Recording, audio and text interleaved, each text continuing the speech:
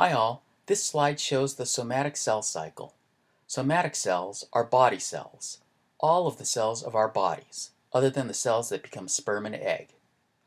The somatic cell cycle can be broken up into several phases: gap 1 or G1 phase, S phase, gap 2 or G2 phase, mitosis, and cytokinesis. Back when I was in college, we used the term interphase as any time the cell wasn't in mitosis or cytokinesis. That's because with a light microscope, like we have in lab, it's only during mitosis and cytokinesis that you could see something different going on. But since the 1980s, technologies have developed that have allowed us to understand that different things go on at different portions of interphase. So the term interphase is becoming quite obsolete, and we're now using the terms G1 phase, S phase, and G2 phase. Consider one cell in our body that has just been produced. This cell enters G1 phase, which is like the cell's childhood in some ways. In G1 phase, the cell acquires resources, builds structure, matures, and maybe grows in size, and performs the functions it's supposed to perform. G1 phase kidney cells act like kidney cells.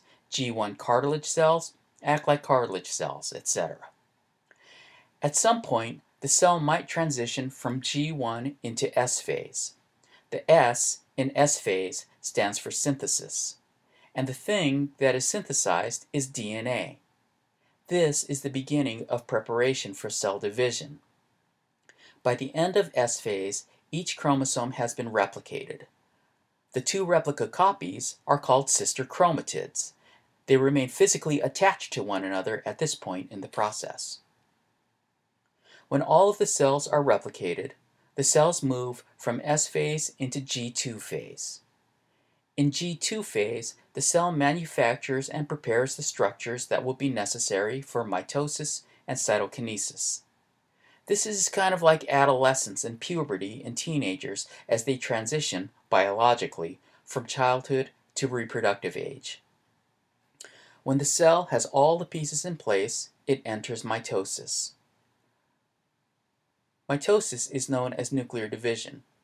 It will accomplish the task of splitting the replicated chromosomes apart so that there are two separate and complete replica genomes. The cell will then split in two. This is called cytokinesis, with each daughter cell owning one of the replica genomes. Mitosis itself is split into several phases. Here's what goes on in each phase. Prophase. The nuclear membrane breaks down. This gives the chromosomes room to move around in the cell. The chromosomes condense. During the bulk of the life of a cell, the chromosomes are spread out as ultra-thin thread-like molecules. You could think of it like sewing thread. During mitosis, the chromosomes become very tightly wound around bunches and bunches of proteins. This is like wrapping sewing thread around a spool. It's much easier to move lots of pieces of thread around if they're all wrapped around their own spools. Spindle fibers begin to emerge. These will be like bungee cords that move the chromosomes around the cell.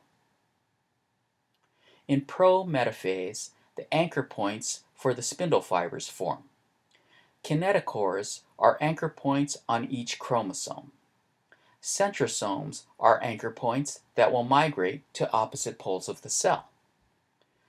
The chromosomes complete condensing.